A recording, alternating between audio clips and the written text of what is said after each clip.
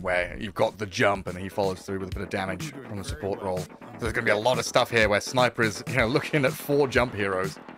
It's similar to how he does the build-up for the Dark Willow as well. Also eventually gets the Blink Dagger with these items. We might see him go for a Force Staff perhaps in this game as well, with the RP available, or even the random stun into Magnus trying to skewer someone. Force Staff can be good for disjointing that.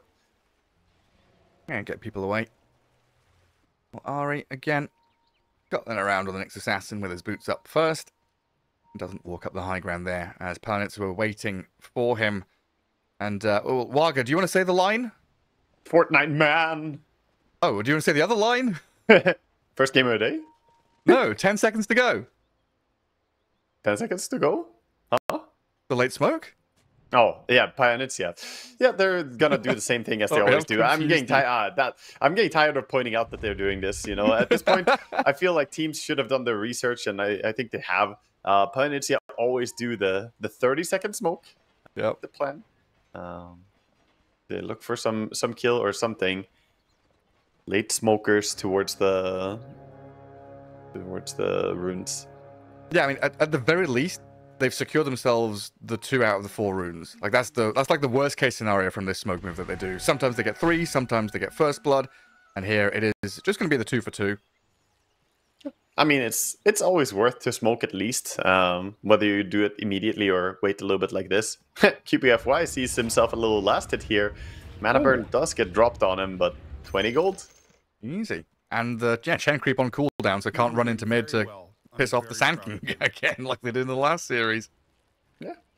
But I guess also the late smoke helps you get to lane faster too, right? It kind of obscures the vision from the enemy, gets you into these rune spots, maybe a first blood, and then if you don't come into contact with enemies, you just run back to lanes. Yeah, it's a good way to just get some good positioning. Perfect last hits on first creep wave here from Moonlight. 4 out of 4 for the Sand King. He's used the Sandstorm to farm. Top lane, we see a little bit of bullying here onto the Nyx Assassin. Clock showing his prowess in the 1v1. Oh yeah. Yeah, just gets shoved all the way back to his tower. Yeah, Nyx is just running into a tree line. He's like, I want the big creep. Let me go mind flare someone. Yeah, blocks the small camp, so no pulls. Blocks the large, so nothing there for Ari to play with. Ari's running away. He doesn't want any of this. And the Dire Observer Ward in the jungle also blocks the camp, right? So yeah, Ari can't even go in there and get it. Yeah, that's actually very smart. They put that ward to prevent him from going in and mana burning. -1 creep camp. Yeah, it's like they'll see him doing lane shenanigans or waiting to drag the wave, and they block the camp. It's a really, really nice ward. As Ari's realized he's got to go all the way around here. This is, I mean, he's going to have to do a TP move. TP? Yeah.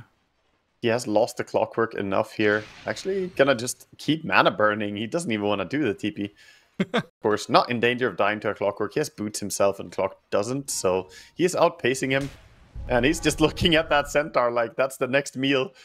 This is some weird-ass gameplay, man. He already ruined 3 of the creep camps here. He's gonna stack one of them, I think. Yeah. But he's jungling. Like we don't have the jungle role in Dota anymore. Jungling Nyx. Ari disagrees. He's gonna mana burn that that ogre as well. QPFY, meanwhile, they're getting chased a little bit. Centaur's going to come in and grab the creep wave, as Seb put that bit of pressure on the Lash. But yeah, there's other lanes. Ari, he's doing his classic nonsense, getting in behind enemy lines and being annoying, but at 23 Savage and Seb down at bottom, having a decent time, 9 and 5 on the Medusa. Centaur at 3 and 3, but it looks like Lash has been doing the same kind of story with the lane dragging, try and get away from this Chen, who is a very strong laner, and Chen Medusa is definitely stronger than the Centaur Leshrac here. Lesh is strong if you can overwhelm your opponent, but not really possible. The creep is great for tanking the Edict damage as well, so the matchup against Chen is not great for Leshrac. That's true. And he's got failed to deward the big camp as well. Chen just gets the sentry immediately. Good start for bottom lane. And looking towards mid with 18 and 9 for the Sniper versus the Sand King, who's struggling a little bit at 11 and 0. We knew that was going to be the case. Yeah, I mean, again, 9 with this shrapnel build, right? Just so much nuke damage comes out quickly onto the Sand King, taking a couple of hits and the shrapnel every time he wants to get one last hit. It's a pretty hefty price to pay. He's now jungling almost exclusively. He's not gonna get the best start here, so top lane, the fact that this Magnus is also doing as well as he is, I think OG are getting away to a great start here. Already a 1k gold lead in this game, 3 minutes in. It's a brilliant start for them. They've, of course, don't have to leave these side lanes to recuperate anything mid as OG, so they can just keep the pressure on. And you're kind of forcing their hand of Palianytsia here to maybe go and help the Sand King or move out the side lanes. Try and get something else done as the clockwork is. But Ari's already guarding that top water rune, so he's blocked it from the Sand King and the clock, they were moving there. And 9 denies the other one. Yeah, it's very nice. He prevents the Sand King from getting a refill there. Sand King is full resources, but he won't be able to go to mid lane, really. Top lane, attempted skewer on the tower, but Whisper doesn't quite connect on Crystallize. Not quite. Crystallize is very experienced. Saw that one coming. Yeah, Luna, quick hero as well, and she has boots, so not that easy to catch her. And Ari's back up here, so the clockwork's got to come and follow him. They are playing forward onto Whisper. Knowing that Skewer was on cooldown. Good attempt to get in behind him, but Ari, good job holding the line. Yeah, it's funny to see him just zapping these neutral creeps all the time. Looking at the side lanes as well, the Medusa still standing strong here, even as they try and do some shenanigans. And Chen, Seb just exerting his pressure over this Lesh track. Lesh has not been allowed to do that much at all in this game so far. Yeah, not even being able to drag creep waves either. Like, he can't play the lane, and then Seb is making sure that after not playing the lane, you can't actually manipulate the creep wave and pull it away anywhere. Yeah, mid lane is just escalating as well. 34 to 21. 0 denies, of course, for Sand King. Very difficult to get any denies against the sniper. So this first pick Sand King, again, being dealt with very accordingly here by OG. 9 thinks he's playing Invoker with all those denies. 21, he's got more denies than Centaur has last hit. Yeah. Poor Fortnite, man. Got a fair number. A ward in behind the tower there from Ari. Be able to spot the Sand King when he returns to the lane. Ari already has his mana boots as well, so he can indefinitely stay on the map and keep mind flaring creeps. 6-minute power rune coming up. Chen running towards bottom. A little bit late. Oh, it's an illusion that spawned up at top. Look at the Sand King. He comes here, level 5. He's like, I'm going to get a rune. Doesn't spawn there. Then he gets tagged by a couple of spells. And loses like a third of his health. Always annoying to play Sand King against Nyx as well, because he can, anytime he wants, stun you with that Spite Carapace later on. I mean, he doesn't have it yet, but eventually in this game, that Sandstorm becomes a risk. The gate play from Crystallize. Radiant Scan. I didn't see if it turned red when he first moved through, but it looks like 23 Savage has a read on this. Yeah, I think he already shoved out as far as he needs to, and now back to farming jungle. So Crystallize, he attempted something, didn't really work out. Does mean they invested 150 mana though, going through the gate twice. Back towards top. And back towards top, where Whisper has the wave right in front of his tower and is free-farming on this Magnus. Closing in on 3k, but more importantly, closing in on that blink dagger timing. Yeah. Efficiency on both sides of the map. Wisdom runes being picked up and Ancients being stacked for either team. Clockwork now taking over mid and getting closer towards his levels. He needs level 5 and 6 to get the hook shot and get some ganks going. Meanwhile, Sand King is enjoying jungling.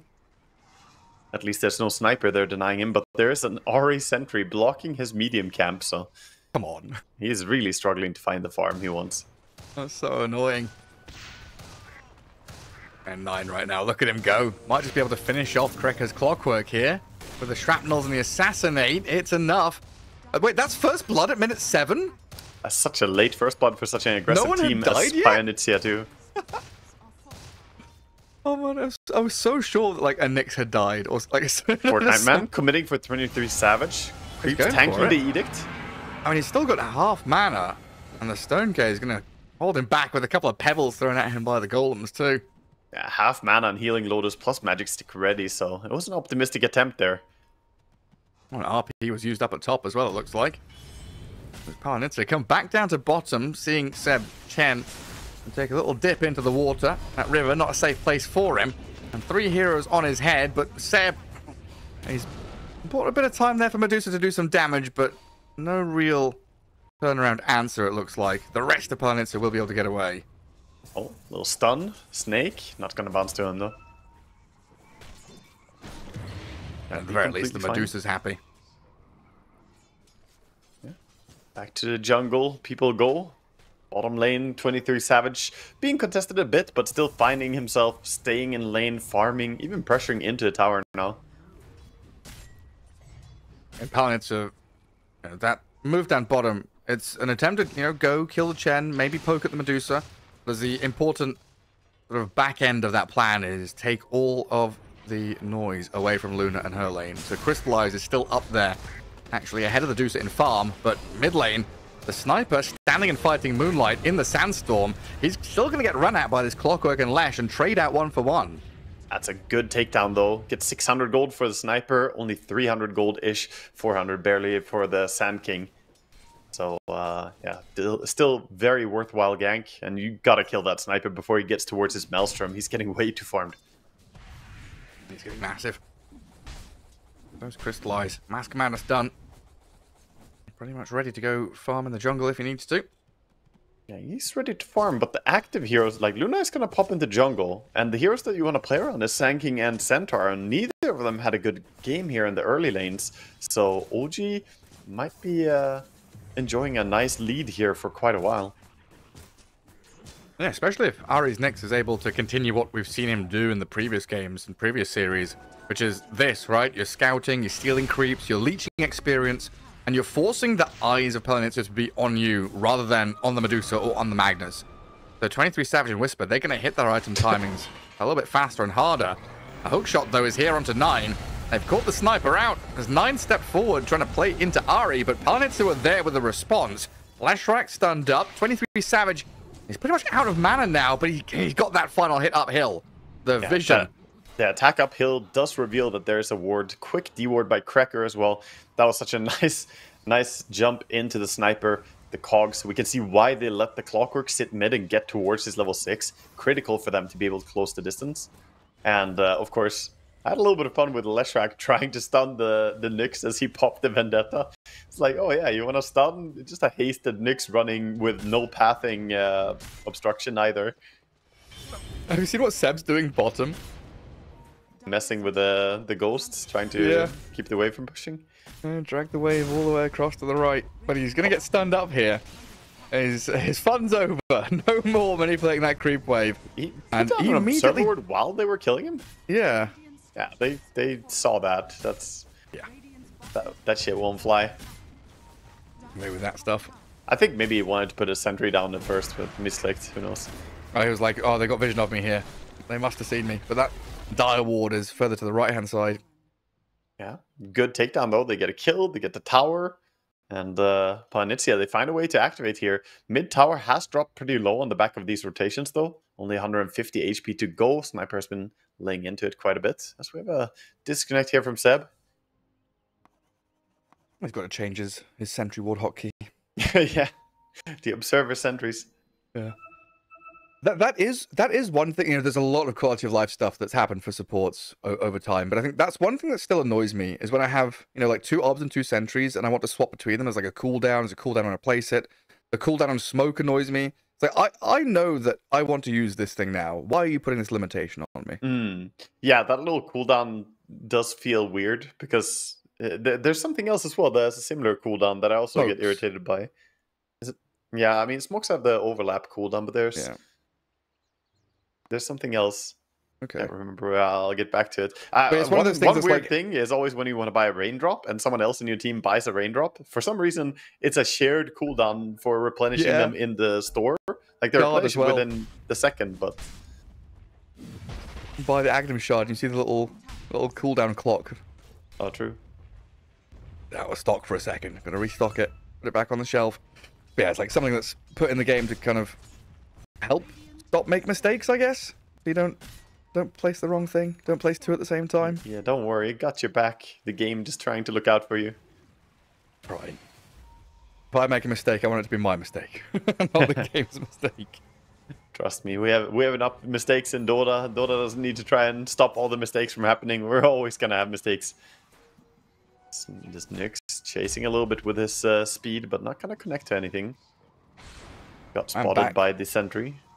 back to a dead even game. That net worth lead just ping-pong back from OG to Palianytsia, back again and back again. Nothing in it. Yeah. Huge ancient stack that Sanking considered farming, but in the end he's gonna run away from it. I think Crystallize may have called like, hey, that's mine, I'm Luna. I want that farm for myself. Sanking could have taken it, but he gets his Blink Dagger elsewhere. Just needs 200 golds. Yeah, he's got a pretty big, large camp in that northern jungle as well. That Moonlight could maybe go and farm. Fortnite Man. Maybe that's for the Luna as well. Fortnite Man is following the Fortnite script. You stay bottom for a while, and then when you get your first blade mail item coming in, you just TP top and stand there and prevent this tower from falling. Triple bracer. No one wants to mess with a centaur like this. There are a lot of stacks being made. Dear God. Palianytsia not messing around with this. They're farming through them as quickly as possible. It's something that Ari had been scouting out, but seems like OG with this draft, you said it, they're not really going to be actively moving forward. They're not an early game team or draft. In general, they're looking more for that later timing. So it's not as though they're going to come and contest any of these stacks. So it's a good realization by Palianytsia that they can sit back a little bit, soak up the farm. Well, they can soak farm until they get key items, but they're still the ones with the pressure that they have to do something. Because if you don't do something to stop the way this is heading, this is not going to look good for you in some 20 minutes. That's why we see them smoke up now with a blink from Sanking.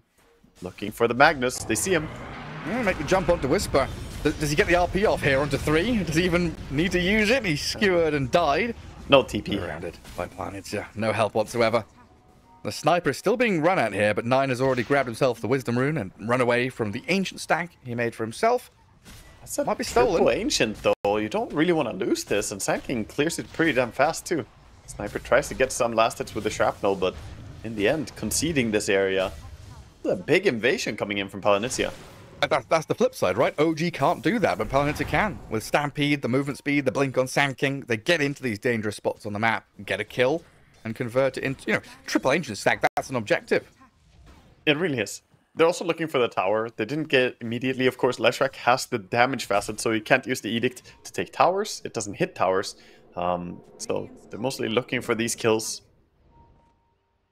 In the end, the tower actually stays alive there, tier 1. It can't be finished off. More and more time for Medusa and Sniper to build up. Oh, Vendetta on cooldown for Ari, so can't really run away that fast, but I think with the... Oh, maybe he can get him here. Yeah, we've got the hook shot. Whisper's arrived, though. Two-man RP with the Hand of God to save Ari. Skewered to the high ground. Whisper, he's put them on top of the cliff. Oh, they can't come down. The only escape is death. Poor Lesh, Clockwork, stuck here with Sniper peeping at them. Cinema. Beautiful stuff right there. Nice little combo. Whisper again delivering. Every single game he plays Magnus, I feel like he's at the right place at the right time more often than not. And now on the back of that, they can be the ones to push tower. And OG, they have the greedier lineup to go late game here. So if they can do some structural damage early on, that's all in their favor as well. 23 Savage with the Manta style already is pretty damn big. So often clipping someone is just a big meme, but that was like the best play possible.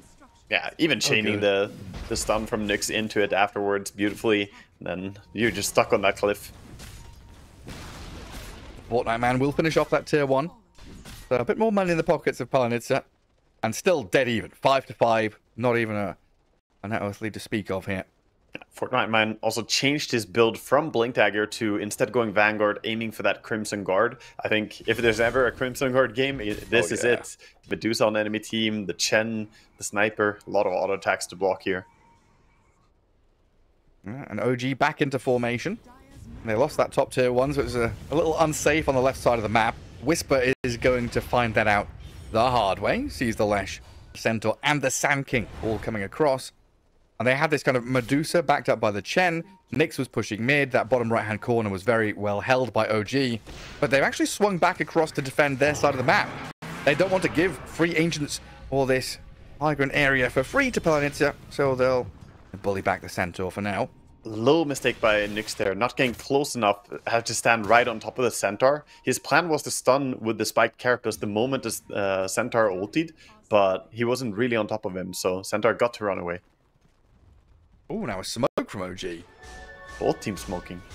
So we've got that Blink RP, and you're right, Palianytsia playing under dire vision. Whisper, the smoke's broken on him. He's jumped away. 3 men move forward from Palianytsia as Ari's Nyx is the one left completely stranded. And yeah, OG realized the vision game there is not one that they can play. Ari's Nyx used to taking every single spell, same as in the previous series. 4 heroes nuking into him. Good reaction by Whisper there, blinking. But this time they catch him.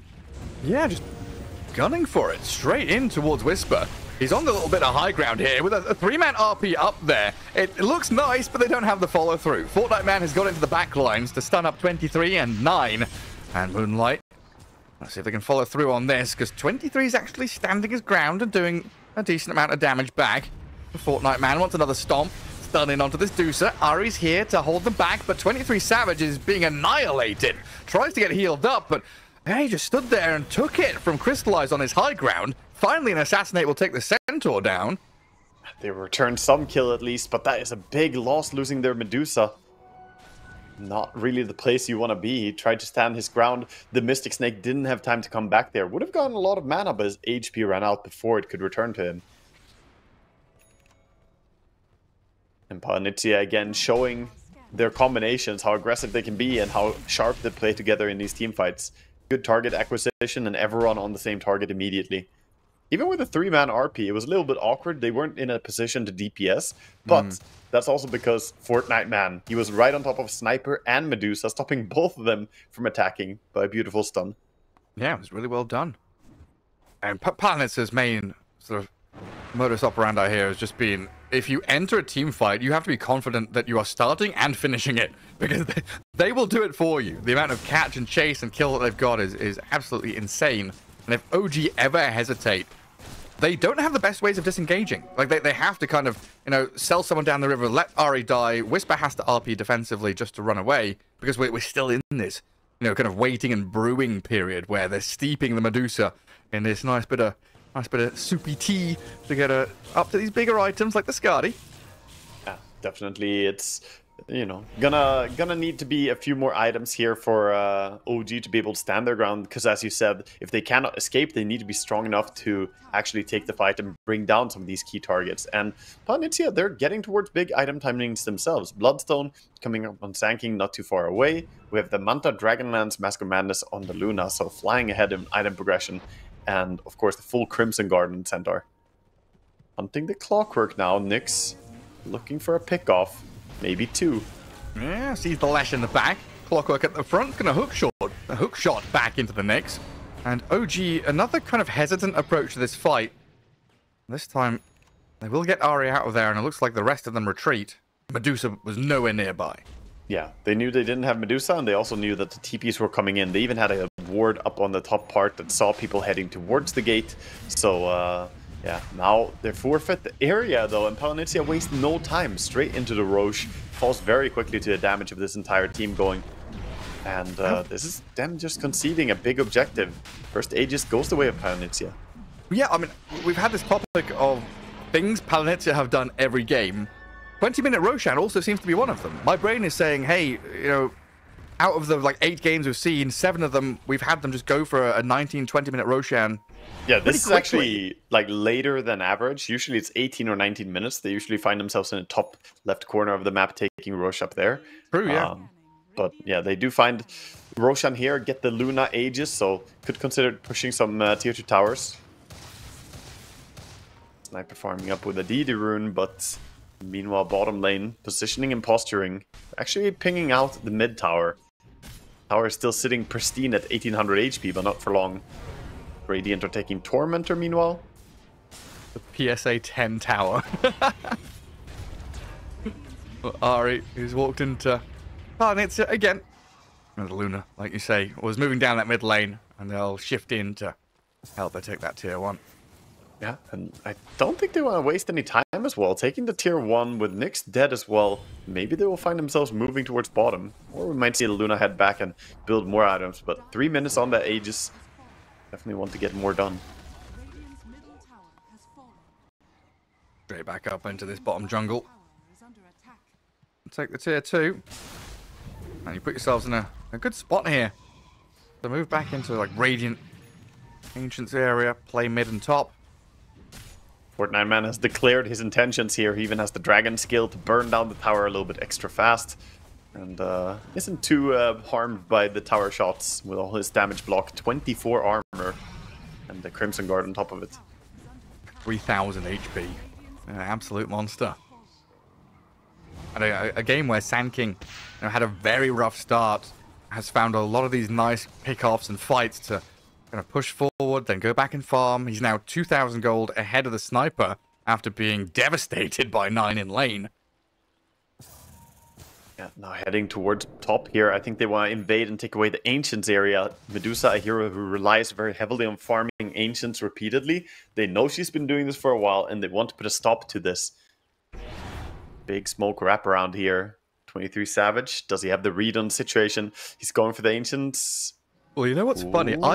I don't think 23 Savage had the read, but Seb pinged him, and then Seb drew the line exactly what Palianytsia are doing, so they knew this was coming. Whispers in with an RP on the Sand King. 23 Savage still at about half mana, can turn around and get some shots back out, but Crystallize is here with the Eclipse now. The big damage being dropped on the Medusa's head, out of mana, but the stun comes in from Ahri, kills off Moonlight, saves the Medusa, but is it enough? 23 Savage nearly dead, finds the kill on QPFY, but finally taken down by Crystallize. Now, Fortnite Man's going to TP home. Ahri, he's still hunting. Can they find the Luna? But she's been left alone. Clockwork's going to sacrifice himself, skewered back into the sniper, but that allowed the Luna to get away.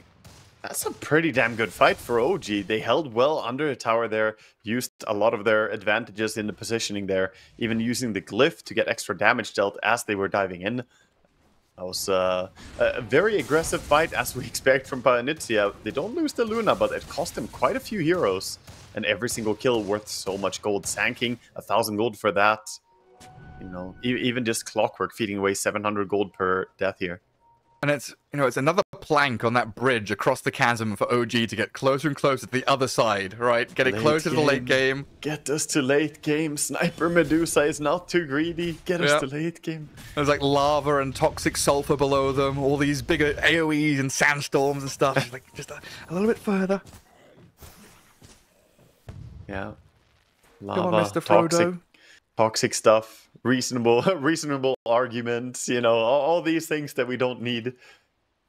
Top push is coming in again. Crystallize with the Aegis going back to this tower, asking if anyone wants to defend now that Magnus doesn't have his RP. Ahri slips away. Again, very speedy. The bug. It's a reaction. You step close to the Nyx, he immediately skitters away.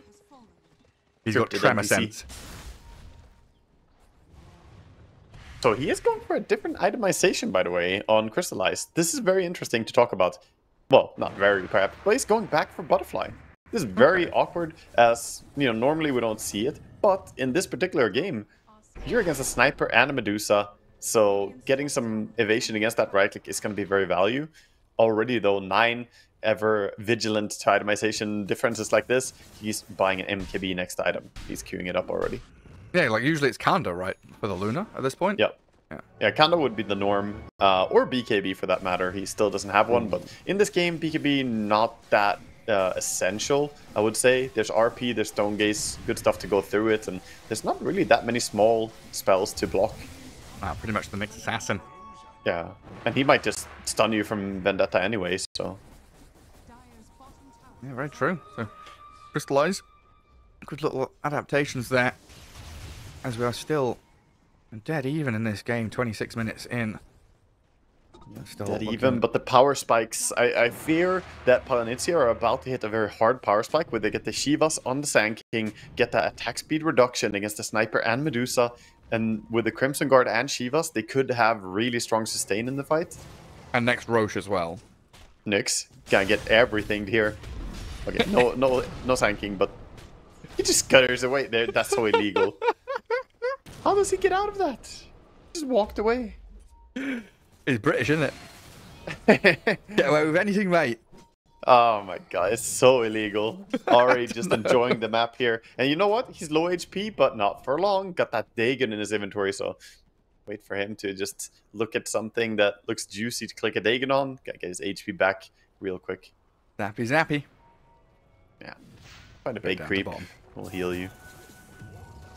23 Savage closing in on that disperser. A better way to kind of get out of the team fight or deeper into it. You know, as we've said, Palianytsia can choose when and where to fight around the Stampede, Hookshot, and Sand King's initiation. OG Almost needed some kind of answer to that maneuverability. Yeah, almost a necessity for a Medusa to have that disperser or a Hurricane Pike, something to allow you to reposition quickly. You see 28-minute coming up soon, and Crystallize throws a question mark at the tier 3 tower saying, what are you going to do? Forces the Magnus TP immediately. Splitting them up now a bit. They haven't shown in the base though. Magnus and Chen still hiding here under the effect of smoke. Finally gonna reveal themselves. Yeah, you've got to deal with these bloody illusions. They're doing quite a lot of damage. Yeah. Ari, in the meantime, dealing Wisdom Rune. Yeah. They trade 1 for 1 as the other rune is taken by QBFY.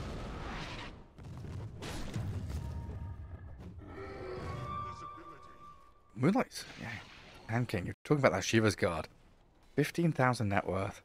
Very, very farmed. And that's a Sand King who barely could lane. He was having a really rough time on the mid lane, but he recovers really well in the jungle, and they've taken quite a few good team fights. This has been a pretty cautious game. 9 and 10 kill score at 28 minutes. A lot of it due to OG wanting to play this slower style and farm their way into a late game. Snipers. As we've been saying about them, right? They've been very good at picking these moments where they sense weakness, they understand that they can take a fight, take an objective, find that little bit of wiggle room through the experience of Seb. Yeah, Sand King was under vision there for a while. Has to be careful since he did take the Cloak of Flames and has the Sandstorm. Very easy ways for the Nyx to initiate on him when he wants to. This smoke coming in, puts down a ward, sees the QBFY. And quite a long Roshan respawn. So both teams going to be vying for control around the Roche pit. But it's soon going to swap sides, as we've got 40 seconds till daytime. And OG smoke about to expire. But I think it's Twin Gate time. Yeah, they're making the play for the Twin Gate now. They're saying we can go through. They're going to check Roche first, see that it's not up. And they're just heading through. They know. Yeah, very well. It's a good time to leave this area. Medusa already pushing out top lane with 2 illusions as well. It's not an easy spot for Palianytsia. I like what they're doing though, right? They don't kind of follow and go to the Roche pit, go to Twin Gate. They're immediately thinking snap into action, push out mid and run down bottom. We've got to chase this, but we can't take the same path that they've taken. Yeah, definitely not. It would be a death trap to go through the gate, so instead going through the lanes, going to bottom, and there's already Ari sitting under a ward, trying to wait for the arrival here of Fortnite Man and the crew. Well, Halberd on Fortnite Man now as well. Yeah, extremely good game for Halberd. It's an item that we very rarely see ever since it lost its status resistance, but it is so damn good against Medusa and Sniper. I'm happy to see the itemization.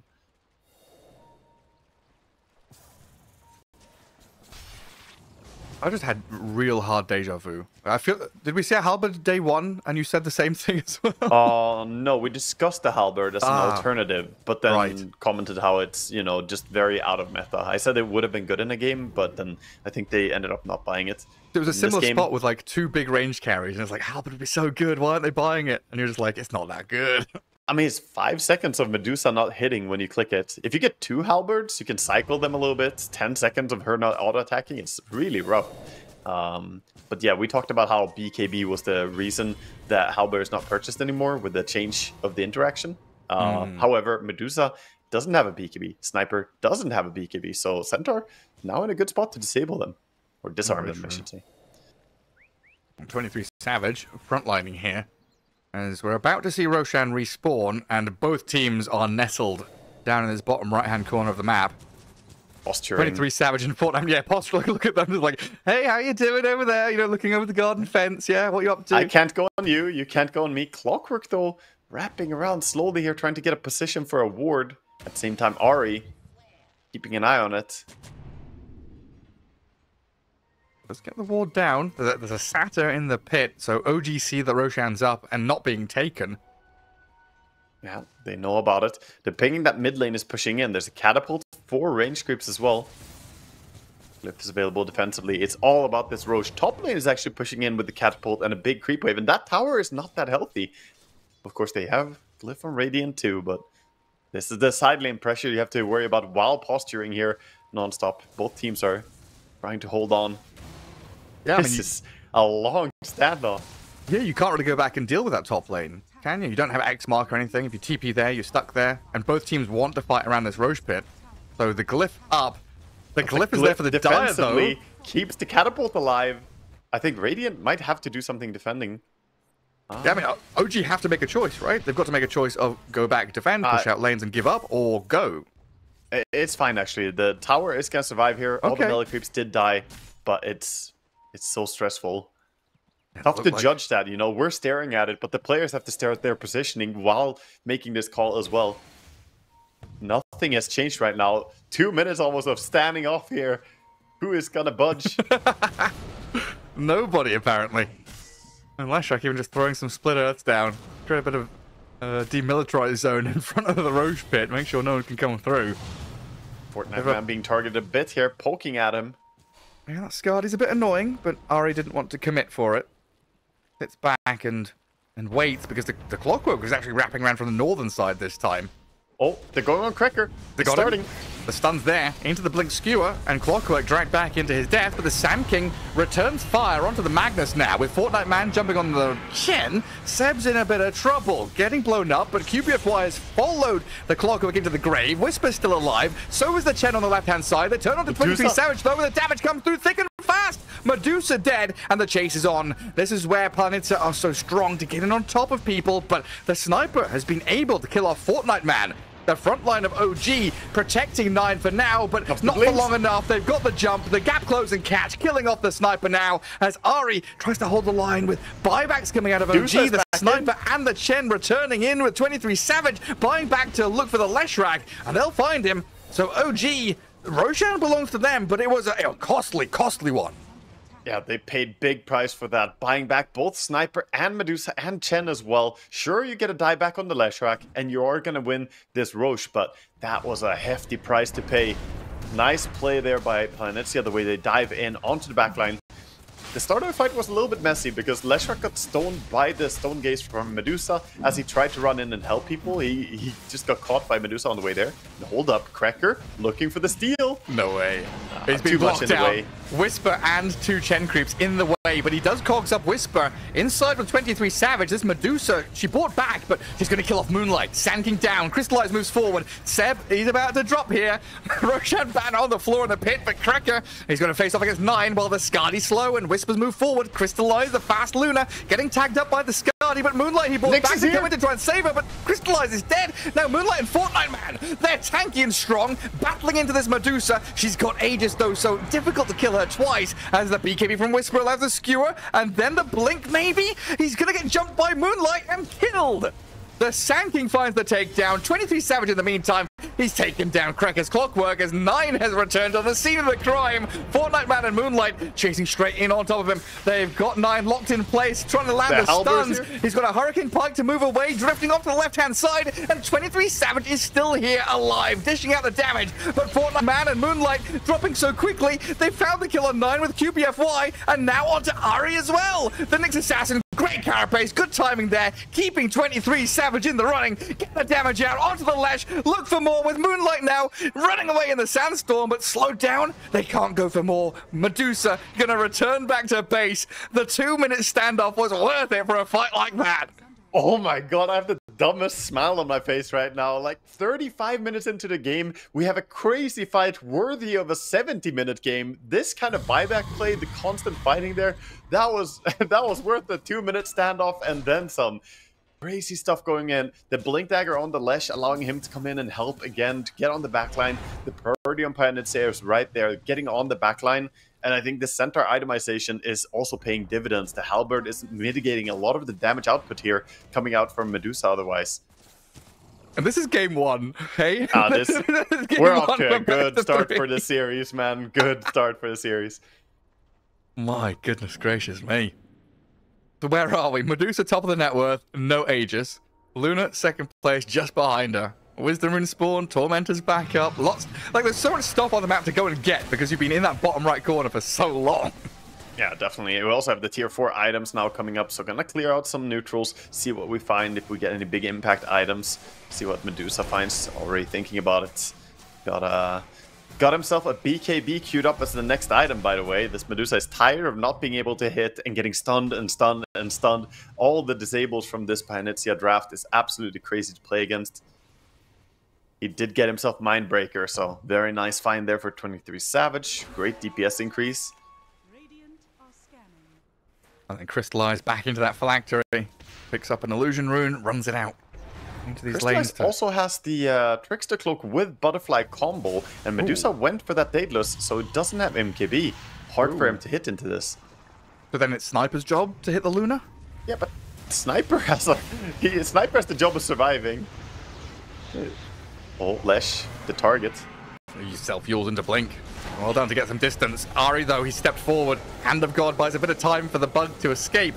Meanwhile, 23 Savage, inside the cogs, yules into the sky. In comes Moonlight with a stun and epicenter, but the 4 staff away and the RP on the Luna. They've caught Crystallize on the right-hand side, but they're struggling to do any damage as 9 is still on the low ground to the top left of your screen, and 23 Savage trying to run back. He's going to get clipped by a bunch of glaives following him all the way through. No matter how many 4 staff you've got, Palianytsia will chase you. A double kill for Moonlight, and Ari is going to be the third here. A yules into the sky, comes down with a thud, and a Carapace will buy a moment of respite, but Moonlight is there with a triple. No buybacks on OG, and now Crystallize. We know what happens when Luna breaks your tier 3s. Yeah, she already finds Creep Wave on the bottom lane as well. Gonna go for this Rax, and we have mid wave pushing in. I think they're gonna make sure to push that tier 2 tower as well. Well, they might even just go for Throne. I think they want to end the game here. Take the tier 3 straight for the Throne. The buybacks being expended. They know they've got this game. 30 seconds. Oh, dude, there's no way. Whisper? 30 seconds for the Nyx. Whisper. No, they call it. Whisper doesn't even have a chance to... Okay, he refreshed RPs in a fount. All right. GG call. Goodness gracious me. I mean, it all comes down to that one fight, that one moment. It lasted 5 minutes, but it was one moment in the bottom right corner. Just beautiful execution from Palianytsia with the chase they had, and OG ran out of gas. Yeah, we saw the determination from Western Europe into DreamLeague Season 24, and OG already sprinting out with a 5-man smoke, but they're not all grouped together. Timber's heading bottom, and the other 4 up towards top. Yeah, people going out for the word placements here, but quick move with the Monkey King being in smoke and transformed. He's rushing out to the top lane very quickly.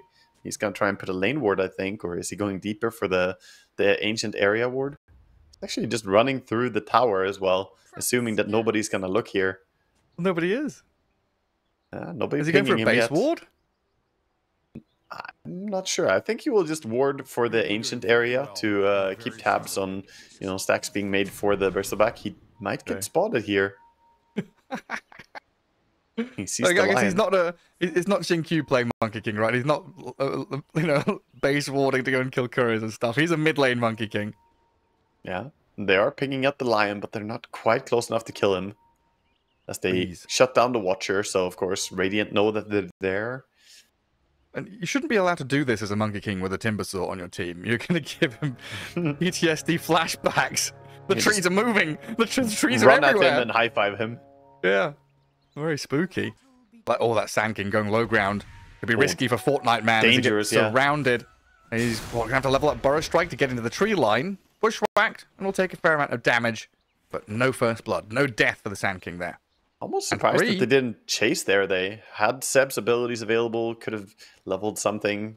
Monkey King could have stunned Ice Shards after the Burst Strike.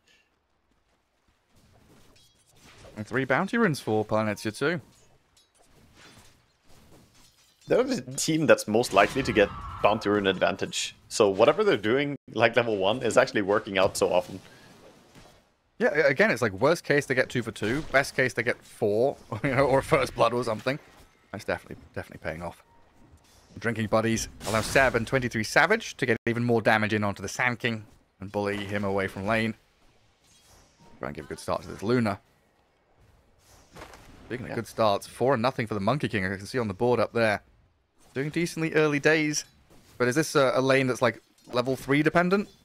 I think he Yeah, it depends a little bit on levels, but so far, Moonlight not wanting to skill up the Shadow Strike as well will be pretty tough lane without Shadow Strike. I think some lanes you still should probably go back for it, even though it's not meta.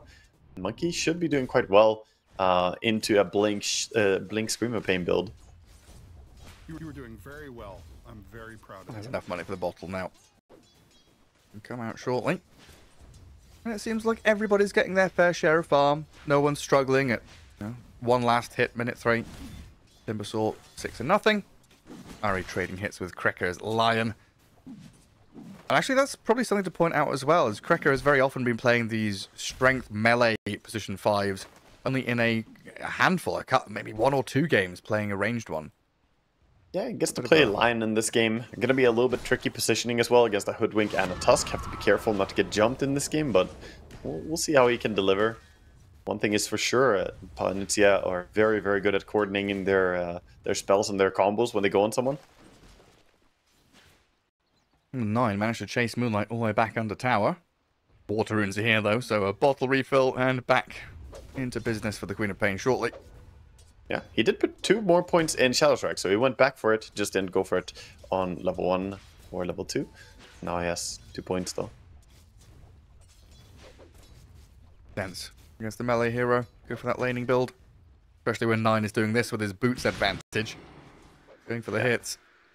You gotta get some damage, and that will slowly start taking down the Monkey King. As long as you don't give him easy Jingu triggers, he won't have a way to sustain in the lane. Monkey relies heavily on that lifesteal, otherwise he won't have any way to regain HP. He did not go bottle or anything like that. Right. So every bit of damage is gonna stay. That's very true. He's going for the Jingu there. Yeah, but taking quite a bit of damage to get it. I have a nice way of arriving at him pretty shortly though. And these side lanes was line up to a mana draining Whisper. Crystallize 16-0. Getting himself towards the arcane boot so he can keep spamming out the quills. Yeah, so far, no real kill threat on anybody. No, bottom lane pretty much farm trade. Top lane though, Ice Charge locking in. The Sand King, he burst strikes out. You see why. The Sand King is picked into the Tusk as well. Not too worried about him. They're starting to dive deep here, chasing Fortnite Man. Blood Grenade too. Going in on that Sand King, but he's got back to his tower. Dark Willow looks like she's given some covering fire for him. Handed a Tango now as he's going to struggle to get back into the creep wave and get some last hits. It's like 9. Didn't quite get the Jingu stacks up from the Queen of Pain. Got to 3, but didn't get to hit his 4. Gonna control the runes though, with some help from Seb as well. The Queen of Pain might not get a bottle refill here. Blinks forward. Ooh, then he's in danger. Yeah, the Tusk is here. The Drinking Buddies gets 9 into position. Get the Jingu stacks going. And the first blood for 9's Monkey King. Minute 4. And another kind of slow one there. Again, but mid lane on mid lane action with, yes, Seb and 9. Right, they're tipping each other. Well deserved. Yeah, actually, 9 getting a first blood again as well. He got first blood in one of his sniper games as well. Doing quite well today. Played the matchup really well, I would say. This is a difficult lane for Monkey King. You have to really know your limits. So far, dead even on last is 21-2 and 21-2, but of course that first blood puts the Monkey King well ahead. He's considering making some rotation, but gonna go back to mid. And Fortnite Man had to burrow past the shards to get away from this Lunar Tusk. Dark Willow had gone back to stack, it looks like, so a bit of an opening there. Starting to drag behind in the last hit just a little bit, as they do keep that pressure on him. TP bottom now. Ari finds him a low HP. Well, 9 nearly died mid. Oh, the neutral gets him. But down at bottom, Ari's died to a neutral creep. Blood Grenade and stun thrown onto Whisper. Timber Chain back to safety though has got him by the tier 1. Oh, QBFY could have killed him with the Shadow Realm, but he was thinking, oh, that guy is already dead. I'm gonna hit over on this Timbersaw instead. Meanwhile, Fortnite Man left alone top being chased. All these defensive stunts all the time. Running out of mana from just trying to escape so much. Yeah, as soon as he gets hit by the ice shards, he is out of there with a Burrow Strike. Monkey King also thinking about a move down bottom. 6-minute rune is coming up pretty soon, and they're making a play on the Queen of Pain mid lane again with the chain stuns not quite there. Very, very close though. And now 9 Sonic Wave and the two supports, they're going to turn around and kill the Monkey King. Good reaction from Palianytsia. Yeah, the support's making a nice move towards mid there. All supports playing for the rune, of course. Seb is going to be the one to get the shield rune, but losing your mid hero now also gives a little bit of time for Fortnite Man perhaps to get some space. But as I say that, Seb is on his case again, chasing him. The Sand King is so upset with the way things are going. Oh, has he got away with this? Luna. Burrow to high ground. The courier's scouting him. Seb sends the donkey overhead, and there we go. Lucent Beam to kill him off. Yeah, nice. At least he pulled them away from tower for a little bit, so they missed some last hits during that. Lions thinking if they can make a kill happen on top. Willow is around, but they need to wait for the respawn, I think, from Sand King. Yeah, go bottom instead. Wisdom Rune spawning, but Seb not quite in time, so he goes for a ward instead, meanwhile. Looks like it's signaled out by QBFY. They're not going to go back up into their high ground, but I think they've got an idea that vision has been placed there. There's another little circles drawn by the Willow. I see an angry little cloud on you, Lion. Oh boy.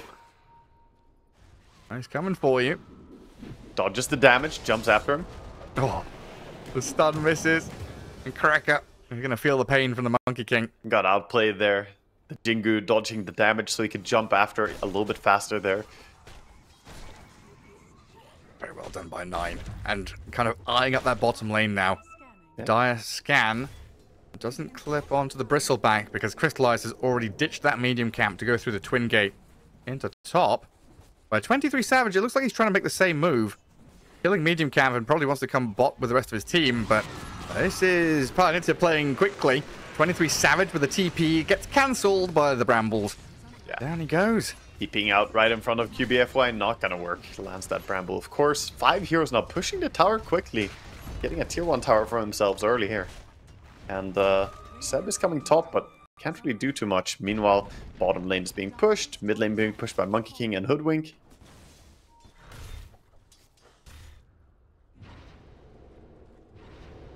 Queen still does have ulti, so they're looking towards maybe getting a Timber kill. Not the easiest. He smells it, he's running away. Doesn't see people on the map. Does have his friends coming in though, so now he feels more confident. Yeah, poke his head around the trees. Say hello, what's up? Yeah, you could bait this for them. Palianytsia bringing everyone down here though. Monkey King, first point of contact. The snowball and drinking buddies, though, getting back on top of the Lion so 9 can stay alive. Buys a bit of time for Whisper to do damage with Ari onto Moonlight. Monkey King, he's going to die eventually. Fortnite Man and Crystallize, they're here. They've got the big spells onto Whisper, and the damage just keeps on flowing. Palianytsia bring those numbers to kill off Timber, Monkey, and the Tusk. 2 cores and a support. Looked like a good start at first. They're saving a little bit against the Sonic Wave with the Snowball, trying to keep people alive, and they got a quick kill on the Queen of Pain, but to turn around, you see the Sand King show up, and just showing why this hero is a first pick material as well. And of course, Crystallize being pretty unharmed in that fight, gets to right-click down people quite hard. The lovely part about being Bristle and people just not wanting to focus you. The speed at which Palianytsia play. 23 Savage has been caught out several times by these movements from them, and yet again, he's being picked off by a pairing. Yeah, it's QBFY all over the place, man. He's again getting these ganks happening. Bedlam damage coming in. Brings down Luna very quickly. Queen of Pain finds Seb. And Seb runs away, finds his buddy. He's drinking, buddy. There is. Ooh! That's a solo kill right there. Well, Crystallize was on like, I don't know, 400 HP and TPing. I didn't think Whisper would get that, but he just knew he had the damage, or he went for it. Yeah, I also didn't think they was gonna die down there. He had the healing Lotus on him before the TP as well. Could maybe have gone out with it, but yeah, good kill recognition. Of course, Whisper has a fair few games on this Timbersaw hero. Trust him to know the exact number of damage that he does. But like seriously, that must have been pretty close. Like, like 50 damage difference. Crystallize probably stays alive there. A big thing about that is the facet he takes, the Shredder facet, is so nice for this. You get a lot of extra splinter damage, especially early on. And of course, the extra chakram facet is still pretty popular. A lot of people do play it, but this facet has risen in popularity more and more. And we see why. The extra slow as well is super annoying when you play against him. 1 second of 60% slow on max level is not that is not to be trifled with. No. Especially with a hero that does so much damage over time and likes to chase people down. It'd be useful. Yeah, stacks being made for both teams. Huge stacks on the Ancients going on here for both sides. I was like, why are we looking at a catapult? What is this? What's the catapult doing? It's Monkey King. He's chilling. He's hanging out. Monkey and his 72 transformations. How do you know it's... Why do you know it's 72? Because he tells me when I play the game. Oh, does he? Lycan's got 1 transformation. I've got 72. He's Fair enough. He's very mocking about it. Oh, I've not listened to that one. Can you name all 72 of them? Of course, there's the salve, there's the donkey, there's... That's it, I'm gonna stop catapult as well, apparently. But does every single courier cosmetic count as 1 transformation? That would I be can turn a thing. into a frog, into a tree stump, into a dog, into a... The mightiest transformation is the Roche. That's the powerful one. That is, yeah. On bottom rune, illusion for Moonlight. Sees Seb coming in, but that's going to be a runaway from both teams. He's closing in on his Dagon on the Queen of Pain. Meanwhile, Whisper is farming up these stacks and getting really big. Cleared out one of the Ancient stacks, clears the big camp, and he's going to get this stack as well. So they're putting a lot of eggs in the timber basket right now, but it's a good basket, man. Looking really, really strong and competent here. Nice Whisper. Yeah, you gotta let the big man boy. cook. UBFY runs in and says hi to Tusk. Another reasonably slow game. Yeah, it's a bit of posturing here and there, but both teams feel pretty confident about their timings right now. Palianytsia, they do have a timing that's not going to be the late game. They have a mid-game timing where they're going to activate really hard. That's what happens when you have Bristleback and this type of draft around it. Of course, OG, again, leaning more into late game. It's less greedy than Sniper Medusa, but Monkey King and Luna are both going to scale really well. Both teams smoking up. Who are they I going to run remember into? Palianytsia, but Dive could come in. Smoke breaks on Ari. They have a ward behind to see the high ground here. Move back into mid, where Monkey King and Luna are prepping for a tier 1 push. Looks like QBFY holding up bottom, not getting involved. Sand King up at top, starting to make his way down. You're not stopping this tower from dying, though. Yeah, no, this tower falls, no contest. Don't really feel ready to take the fight. Of course, they didn't go for a Blink Dagger. They're going for the Bloodstone first on the Sand King, so it needs a little bit of time. It's a suspicious banana looking at you, Fortnite man. It's jumping after you. Oh no, the anti-combo. Whisper. Deary me. Jumps a tree and immediately a timber chain brings you down again. No tip, no high five. No. Nothing. Just a sincere sorry in the voice Great comments. minds think alike. Too alike sometimes. Yeah, they both want the same tree. And Cracker, what's he got? A brace, or 2 braces on the Lion. Tank it up. 2 braces Lion, 2 braces Dark Willow, 1 bracer on Sand King. Got a Null Talisman, feeling a bit fancy. Oh yeah. Little splash of spice in his life. Yeah, we have a clear lack of bracers on OG. Not enough bracers. I only see 2. That can't be enough. Meanwhile, 6 bracers on Radiant. That's with them buying double Null on the Queen of Pain. So that means Palianytsia are ahead? They're winning, yeah. They got more winning? bracers. That's how we measure it. Oh, Ball. Queen. Is that going to land? Runs up the Queen. Sonic Wave to turn back on the Tusk with the Finger of Death, though.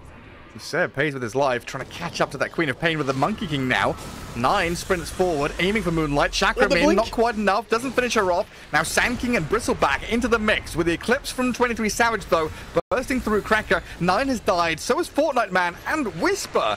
Everybody just being crushed by the massive AoE damage being spilled out by Bristle and Luna, who are both looking to try and escape, but Moonlight is back in again. He got the Survivor Dagon. 1 HP, comes across with the Dagon, the zaps and the magic damage. They want Ari, and they'll get him as well. That's a wipe. Dear God, that dive. They committed a lot of resources on the Tusk, which led OG to think, okay, they already blew the Sonic Wave, we can take this team fight, let's go in. But Crystallize shows up with the Aghanims on the Bristleback, dealing a lot of damage there as well, turning the fight around. And then beautiful kiting. I can't believe Moonlight stayed alive during all that. And of course, not even going base, uses the Dagon on a catapult, and he's back to full HP almost. Rune for him, and this is a huge swing in Palianytsia favor. Ah, nice 2k lead now for them. 11-7. And they boot OG back. Still one of these situations, though, like, you know, getting across to kill off some of these tier 1s is still a bit of a challenge. Yeah, but Bristleback, man. This you're hero. very happy to be able to win fights like that when you're not going Blink Dagger first on Sanking. The Bloodstone build is the greedy approach, so Fortnite Man is intending to scale here. And the fact that they dominated that fight that hard really puts them in a great spot. Deep Vision being planted by Seb here. Moonlight Invis gets away from them. I'm just a big fan of this, like, Luna versus Bristleback. Stand your ground. Hit into people, spill that damage around. Whisper's damaged before he got bursted as well. He just absolutely cut through the Sand King and almost brought down the Bristleback as well in that fight. It's crazy how fast he dishes out the deeps. 9 gets hexed up. Yeah, Seb's being run out as well. They move over across the Monkey King. Whispers Timber, he's in. Cracker's killed off by the Sharpshooter as they save up Seb, but not enough to get him out of danger completely. And now the blink forward from Moonlight. Right, poking at Whisper there to send him back. 1-for-1 trade for now. Nice deep ward here by OG. They see everybody. Got the high ground vision.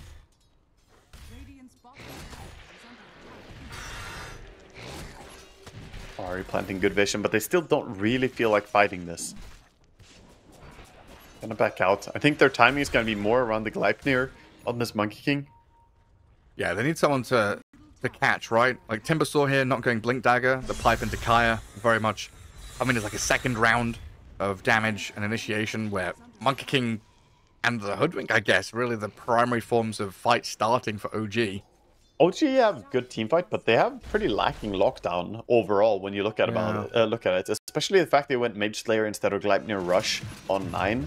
I understand why the Mage Slayer is good here. You're against a Bristleback and Queen of Pain and Sand King is amazing. Even against support, it will protect you really well. Fortnite Man might get jumped here. Went past the ward. It's gonna be fine.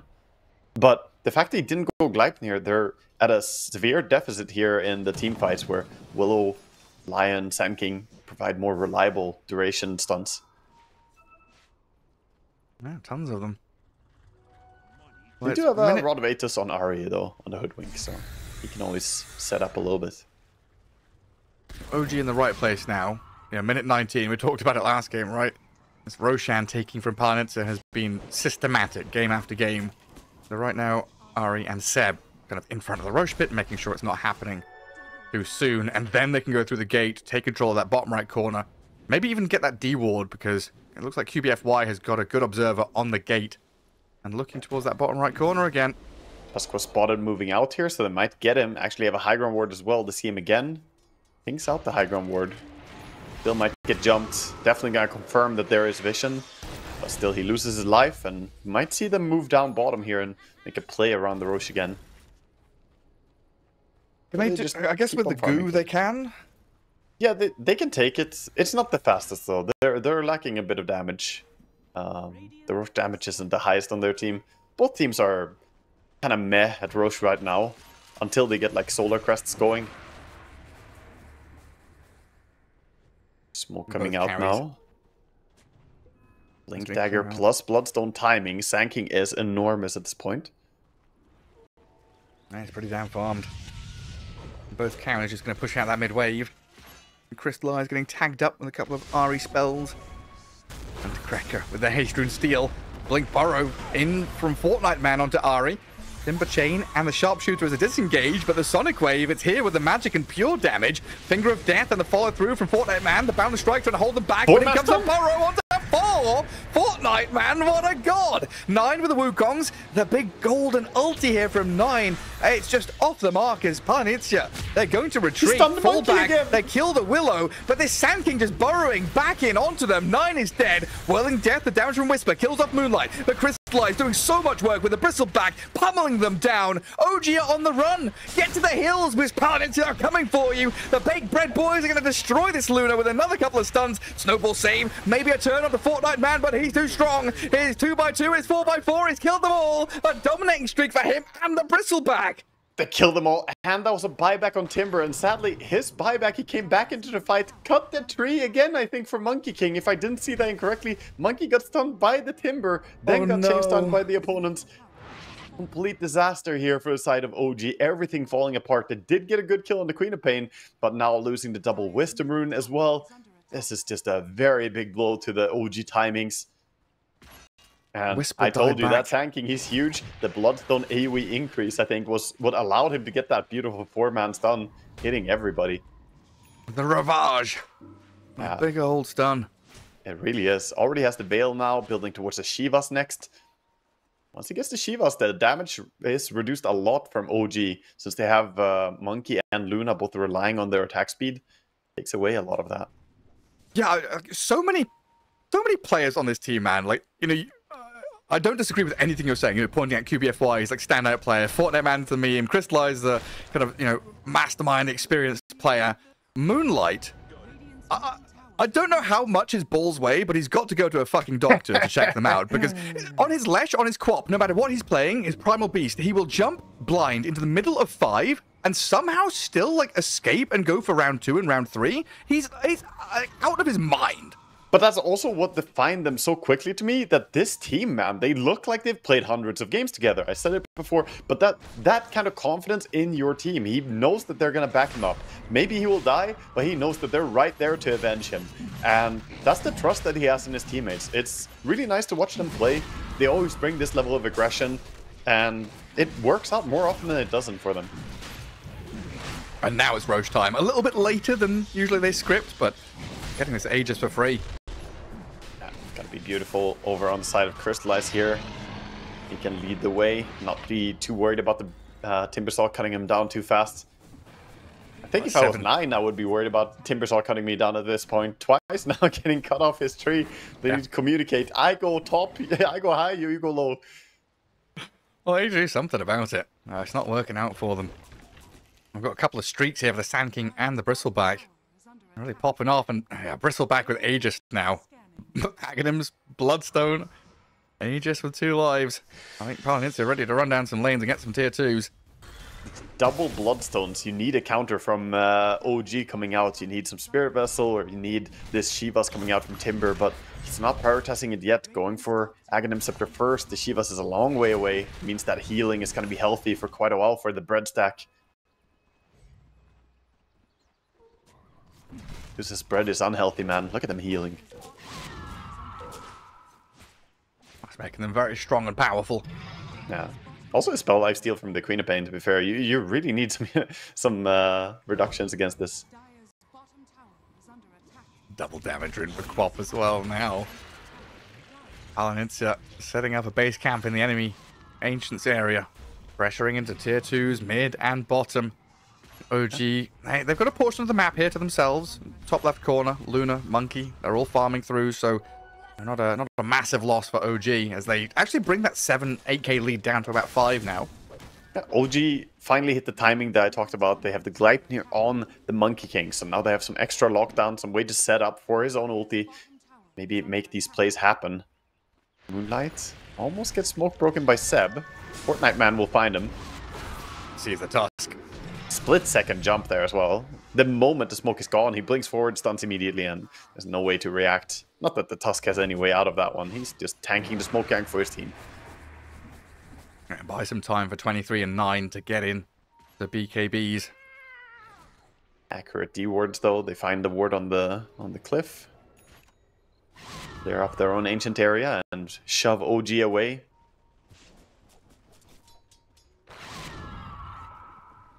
Aegis has given them plenty of space, and there's still 2.5 minutes left on it.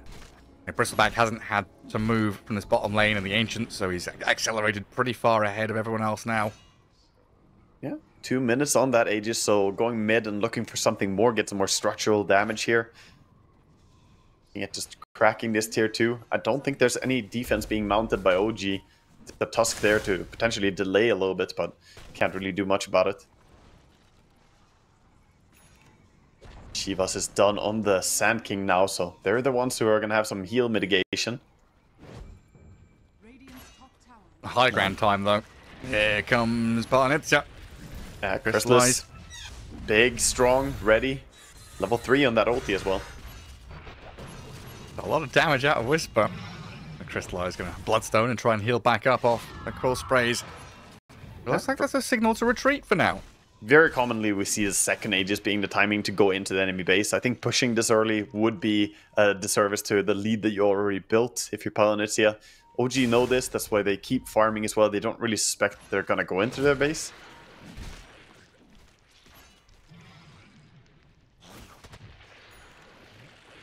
They are hovering though for anyone who comes out to push mid. Even the Timbersaw could get jumped here. People are ready. This map is pretty dark and scary for OG. Just that one observer ward out there. It's Monkey King and Luna trying to find a little bit of farm where they can. Fortnite Man was reading that Monkey should be farming the Ancients, but Monkey King, 23 Savage, he pops the scan first before jumping in. Very clever. Stay safe. Is that a mango? Is that Monkey King? What's on the floor there? Sand King was spotted mid. They know he's pretty far away. They don't have Luna though. I've got the Hex into Terrorize. Sonic Wave and everything. Kills off Whisper, dead for 70. Now the Monkey King jumping across the trees, but he's stuck on the low ground. He's in the sauna, and I don't think that's where a monkey wants to be. Down in the water, he wants to be on top of a tree. So Moonlight QBFY and Cracker will just pound down on him. A quick takedown there on the Timber solidifies that fight. Luna TP'd in quickly, but she can't really join before the Timber already died. Now Sand King cutting the mid wave while they set up to push bottom again. Aegis 15 seconds and then it's going to be gone, but with 40 seconds death on both the cores here, this could just be Rax here. Yeah, and again, a situation where you do not want to buy back on Monkey King. Your item progression just halts completely. It's not a comfy situation at all. Doesn't want to buy back, but losing your Rax doesn't feel good either. As the tier 3 down, Crystallize boldly steps forward. So does Fortnite Man with a Burrow Strike, laying 2 men caught. That's 2 supports, both dead. No buybacks. Yeah, that just gives them a chance to keep going here. They can keep pushing. 40 seconds on the Hoodwink, 30 seconds on the Tusk. At least they can get some damage. Maybe tier 3 tower and then back, but who knows? Maybe they can even keep going for Rax. Fortnite Man is just so quick. Instant reactions. He sees a pixel of a support and he just goes on in. Yeah. They do need a sentry here. There's an observer ward right up there on the cliff. They miss it by just a hair with the sentry drop. Dire get to keep their vision. Luna, they see her out alone on the map to the left. Is going to TP back and defend. So Palianytsia respecting OG returning to their base. The high ground vision, like you said, the BKB 23 Savage gets it off in time before they land the stuns. Fortnite Man on the run, the snowball, dragging them back in here. 23 Savage, with the help of the Wukongs, maybe they can stand and fight this. They've blown up Moonlight. Fortnite Man down. Seb will trade his life gladly to keep 23 Savage alive. He's back up to the high ground. He survived. OG, somehow, some way, with that little bit of vision, they saw the Sand King coming. And fantastic situation for OG as 2 buybacks were committed by Palianytsia. They're so aggressive. They popped the buybacks thinking maybe we can take the fight, but they didn't get to fight, and this is a huge blow to Palianytsia now. They ruined their own economy by buybacking on Sand King and Queen, and now if OG get a kill on either of them, they have a big window to make something happen. The script was written. We knew what was happening coming into this game, right? We're gonna go 60 minutes. OG have a bit of a struggle early on, but fighting back. I'm glad that every time that I say something good about QBFY on his Willow, it always gets reaffirmed by us watching a game. Like, look at him, 7, 1, and 13. How has this guy been part of 20 kills and died once as a support? It's so crazy to me how good his positioning is. He always has, you know, the proximity to the fight where he can have his impact, but also stays alive. It's very, very clean. And we'll see what they can do. OG. Now, we've seen those buybacks come out. Or was it Sanking and Queen of Pain? Yeah, Sanking and Queen both popping buyback. That does give them a little bit of a bullseye on their head. Big targets now. 9 could look towards them. Especially with potential Roche spawn soon. Yeah, BKB on the Monkey King as well. Big timings here as they have the 8-second BKB still on the Luna. Monkey King gets his 9-second BKB, and Timber with the Acronyms and Pipe is finally maybe tanky enough to die immediately. We've seen the burst potential from Palianytsia. 1 Hex combo, and you're usually not alive when the stuns go down. A long Roche spawn, but it's still going to be daytime Roche. The scan is there from Palianytsia. Turns red, turns green, turns red again. A bit of Christmas light show for them, but they're going to smoke up and move into the area anyway, because again, Roshan could be up now. We know it's going to be another 2 minutes. Yeah, smoke from either team here, but smoke is running out. Re-smoking on OG, making sure they stay hidden here on the high ground. Holding pretty good positions. Monkey could maybe sit on a tree somewhere to protect, but maybe traumatized by Whisper cutting down the trees. I'm a tree yourself. Yeah. But then you're going to have Ari trying to bushwhack onto you. I don't think that works. I think this move by Palianytsia has been read here as the Sanking showed himself. I believe that OG already realized what's going on the rep around here. That's the same move they've done time and time again. It's the Team Spirit classic, right? Come in behind the Roche pit, long wrap around with a smoke, and try and set up for a fight. But OG, they're holding high ground on that twin gate, and they are still smoked up. Yeah, you gotta hold the high ground, gotta hold the vision advantage. Smoke is gonna run out here for OG, so now they could see them. It is daytime, so long range vision here. Teams both planting down vision on the lane. Right, so the next 2 minutes, 3 minutes. Well, yeah, I'll go and take a drink right now, because, you know, we've been here before, Gareth. They'll Was both it cut their 2 or 3 waves. minutes last time? Yeah. The standoff. Okay, here's the plan, Gareth. Stand on the gate until Roche leaves. Right. And then you have the gate, so you also leave. Yeah. Just migrate somewhere else. I'm done with this country. Jumping in on Sanking Timber. The Timber feel like it's time to fight. The nice Earth Spike, the big damage, the down. turnaround of the Whisper, and Seb kills them off. Moonlight blinks away. 9 and 23 Savage trying to chase back Fortnite Man, but he's been force staffed out of danger. OG lose 2 heroes. They've got to buy back on the Timber if they want to use it, but now 23 Savage being run They got at the by monkey this on the tree. Sanking. He's got no chance to stand and fight. 9 will try, but he's going to die. 4 heroes on his head, surround the Monkey King, and another huge one for Palianytsia. Look at them. Look at their HP pools. They trust each other so much. They just dive in. Everyone using their abilities correctly here. It's so clean to watch. I really, really cannot praise them enough for their targeting. Fortnite Man surviving just barely with the 4-staff there. Staying alive, getting himself to safety. Cracker, this unsung hero with his little 4-staff, making the crisp play to save his teammates. But the decision there to burst the Timber, saying, you know what, we can go on him. They blinked in, went to a Timber, then immediately hexed up, I believe, the Tusk as he went in? Or was it stun? Either way, they reacted to the Tusk drinking buddying in, and he just got combos as well. Yeah, that line Earth Spike on 2 of them. Like you say, the Tusk went in.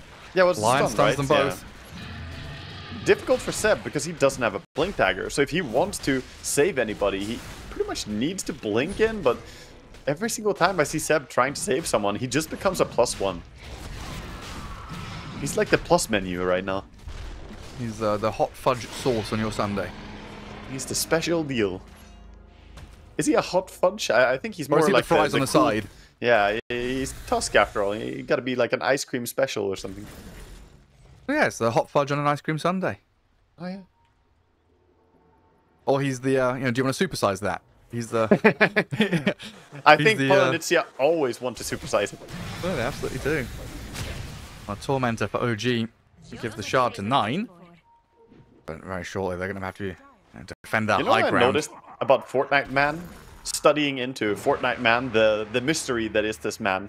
He loves going for a Yule Scepter, like 4th item. Doesn't matter what hero he's playing, just buy it. He buys it on Centaur, buys it on Sanking. Sanking is pretty common, right? But even on Centaur, he'll buy this Yule Scepter just so he can chain disable someone. He will blink them, he will stun them, and then he's gonna Yule's them and just hold them in place. He's like acting as a, I don't know, a warden for someone. Someone becomes a prisoner in his disable combo. Well, yeah, he's always going for that +1, right? He's like a ranger with those bowlers going around and hunting, the poachers. The poachers are trying to kill off the cute little animals, and he's like, nope, absolutely not. I'm gonna lock you in place. So he just goes from one target to another. Again, you come back to the point you made with the trust, right? He trusts and knows that his team are going to kill target A. So he goes onto target B, sets it up, and then the rest of the team follow through onto target B. They kill him. Sam King has moved on to target C because he's got this Blink Yule stun to keep on going. Yeah, they're all over the place. They're really great at how they prioritize who to kill first. And also his Sand King is not really an easy kill to take down now. He has BKB flying out, Craggy Coat for the extra armor, sitting at 40 armor passively with the lifesteal coming in from the Bloodstone as well, and then BKB, Blink, Yule Scepter, and Burst Strike. This man is not an easy target. I think if you're OG, you have to bring down the supports. It's Lion and Dark Willow. They gotta die early in these fights. That's why I was kind of wondering. Whisper not going for a Blink, which he has done in the past. And this Pipe, Aghanim's Kaya all makes sense. But I do just have that nagging feeling in my head. If he had a Blink, maybe they would have been able to find the opening into these support kills a little easier. Yeah, maybe blinking in with the Aghanim Scepter, getting the shield up, and getting on the backline to provide some vision. Sometimes we've been talking about the draft, how having a Zeus or something to open your eyes allows the Monkey King to find his targets. But in this game, OG doesn't really have that. They don't have the vision advantage to that degree. They have some night vision from Luna, but that's about it. They still have a lot of immediate damage as OG. So if they're able to open this fight properly, get 23 Savage into position, a good catch from... it's just like, can the Hoodwink get a catch, right? You said it earlier, they don't have many consistent guaranteed lockdowns. Very reliant on Bushwhack and Snowball, and that's going to get them a kill on the Bristle. The first life gone, Wukong's command, and maybe another stun, but crystallized fast on his fingers with the BKB to slip away. A Whisper... and not able to keep giving chase, so Palianytsia just soft reset, fall back a little bit, consider your options. Great hold by OG. Don't expend too much there. I mean, they used some ultis, but they still have the Luna ulti. Luna BKB is still intact as well. Same for Monkey King's BKB, so they still have plenty to hold and keep fighting here if the push continues. They get the Aegis bursted. We see a Timbersaw, the amount of damage he brings to the table. Palianytsia now staying in OG's jungle. Being invasive here, being highlighted by Seb. Got the correct read. And knows where they are.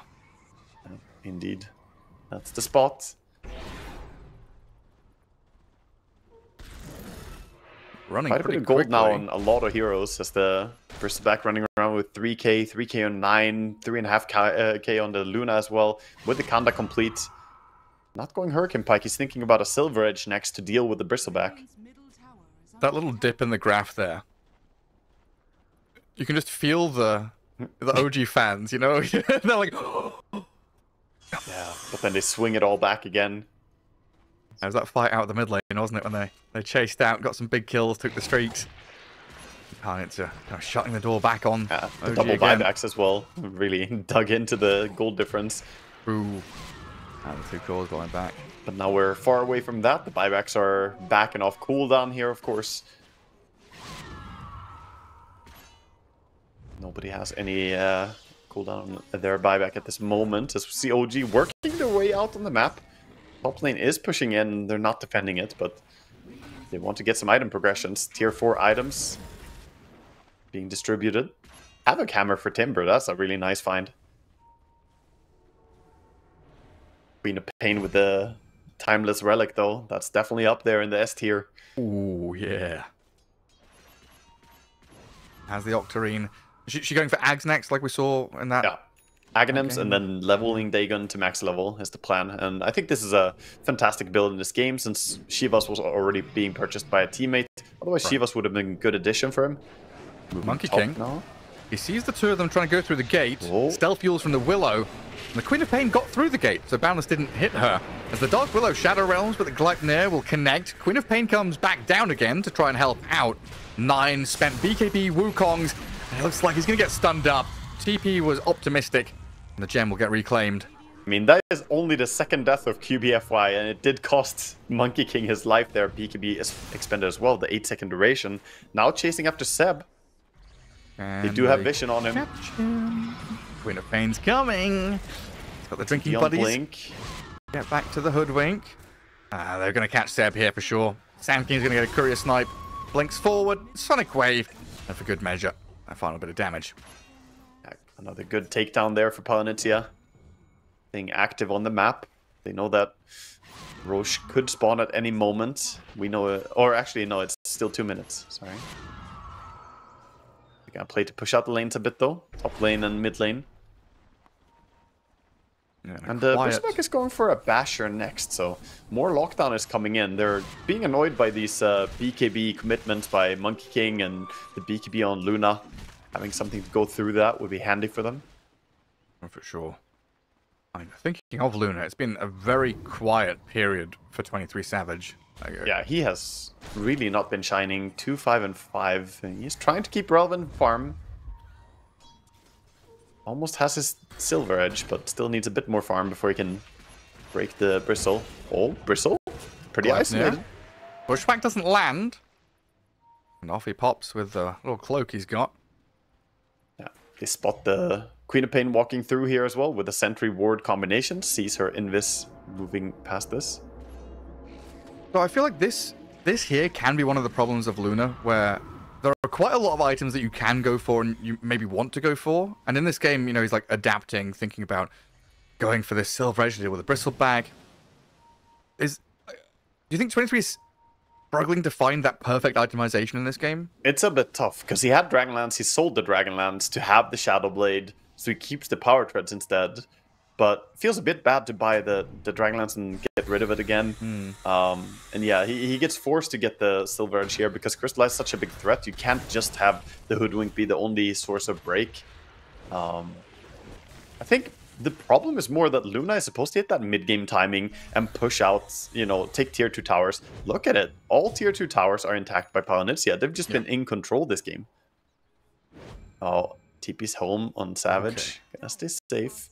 A Fortnite man again with the read though. Look at where he is. Like 4-5 seconds slower than he would have liked to have been, but still right place, wrong time.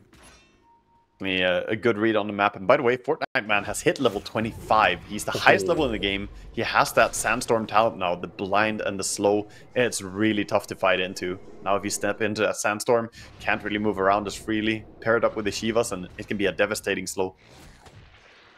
We can see there on the levels and net worth, a hard game for Seb. Has to give a lot of the resources to his cause as they try to catch up. 6,500 net worth, level 15. He has his Blink Dagger now though, so saving people should be easier than before we had to slide in to save them. I should hope so.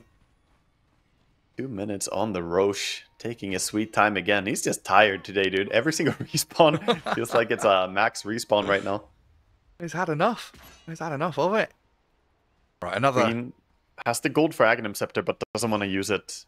Buyback could be useful here as the smoke comes in. 23 Savage has shifted over to keep on farming. There's a DD top, but I don't think anyone's going to get there before this fight actually breaks out. Some early vision placed. Ward and Sentry to look down on the Roche pit. UPFY standing in a smoke break position under the Roche. We might get your wish here, right? 1 minute for Roche spawn, and then there's going to be like 40 seconds until he moves. We could get that situation where we go through the gate and follow him. Depends who's going to flinch here. If anyone decides to go and leave their positioning, OG balls in your corner. What are you going to do? I think Palianytsia are happy with the positioning they have. Holding very defensively here. And OG, they don't have the best initiation. They don't have a Magnus, something like that. Timber is great for damage, but again, no Blink Dagger, can't get in on the backline. Not that easily. You can Timber Chain, but that doesn't reach all the way to the backline right now with how they're positioned. No. Fortnite man. He moves forward, seeing if there's anyone in the trees. You know, maybe he has the ninja gear. He has the extra smoke, unlike all these other suckers. The only one with a ninja gear as well. So he's the sneakiest. Very sneaky. Though he has a Sandstorm following him, so it kind of gives you a clue where he might be. His whereabouts are approximated by the Sandstorm that's following. It's like back in Dota 1, Sand King had that as like one of his abilities back then. And Terrorblade's hero model also had little hoof prints on the floor. All these little things where you're like, I know where you are. Exactly. Follow you.